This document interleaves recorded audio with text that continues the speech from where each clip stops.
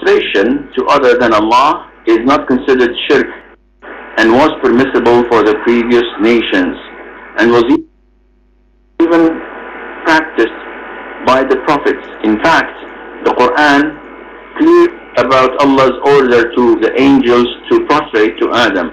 Please comment on this statement. This statement is not true in what it aims at. However, it is true in its particular points. So the introduction is completely false. When you say that prostration to others, to other than Allah, is not considered shirk, this is, by the consensus of all scholars, is false. However, it was permissible in previous religions to prostrate to their elders and their rulers, as in the case mentioned in Surah Yusuf, peace be upon him, in the Quran, where his siblings fell on the ground prostrating to him, and this was their form of greeting. Yet, not everything that was permissible in previous religions must be permissible in our religion.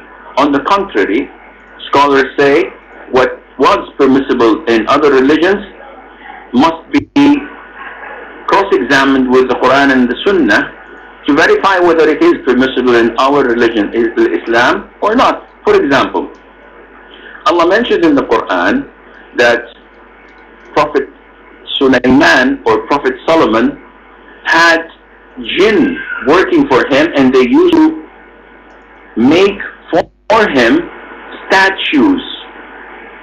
And we know that taking statues in Islam is forbidden. So this was in their religion permissible. However, in our religion, it is not permissible. As for the issue of the angels being ordered to prostrate to Adam, and this is not considered to be shirk, this is true. Who ordered them to prostrate to Adam? It is Allah. Do you expect an angel to say, sorry Allah, I'm not going to prostrate because this is shirk? Not prostrating is blasphemy. And this is why when Satan was instructed to prostrate alongside with the angels, when he refused to do this, he was doomed in hell forever. And likewise, Allah, who instructed the angels to prostrate to Adam, forbade us from prostrating to anyone else but him. And in the authentic hadith, when Mu'adh ibn Jabal, may Allah be pleased with him, came back from one of his journeys, and I believe it was to Yemen, he attempted to prostrate to the Prophet ﷺ, and the Prophet forbade him from doing this and said, what are you doing, Mu'adh? And Mu'adh said, O Prophet of Allah, I've seen the Christians greet their rulers in this way, so I wanted to greet you in this way. And he said, don't ever do such a thing, because if I were to instruct someone to prostrate to someone else other than Allah, I would have instructed the wife to prostrate to her husband.